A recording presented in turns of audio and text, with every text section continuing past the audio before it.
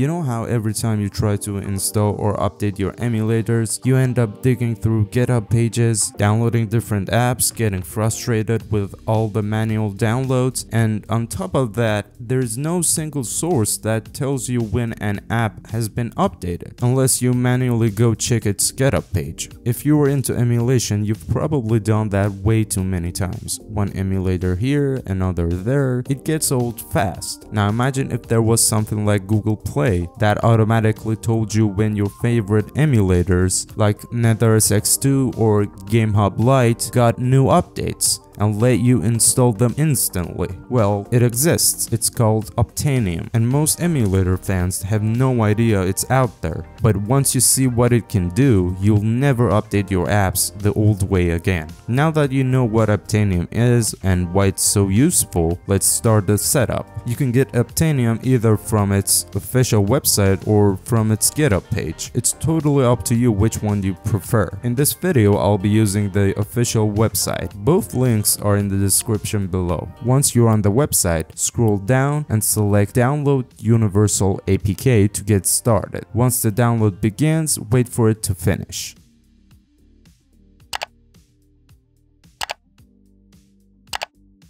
Then tap Install to complete the setup. Before opening Obtainium, we need to grab an import file from GitHub, which is called the Obtainium Emulation Pack. This file automatically adds all available Android emulators hosted on GitHub to your Obtainium list. I've also included the link to the GitHub page in the description below. Just download the latest released file with the .json extension. We'll be using it very soon.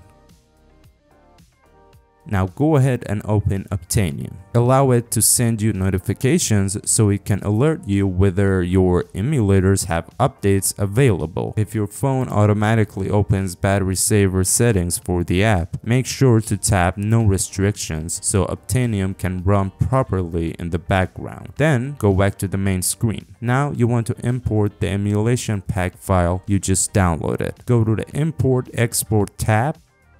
Tap Obtainium Import and select the JSON file from your downloads folder. If everything's done correctly, you'll see a message at the bottom saying that the apps and settings have been imported. At this point, you are basically done with the setup. If you head over to the Apps tab, you'll see a whole list of emulators ready to go. You can update or download any one you like. It's all really straightforward from here. Let me show you a quick example. I'll install one of the emulators, let's say Dolphin. You want to just tap on it, choose Install at the bottom, allow installing unknown apps,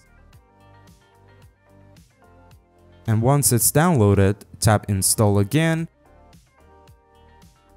and that's it. Updating works exactly the same way. For example, if I want to update GameHub Lite, I tap on it, hit Update,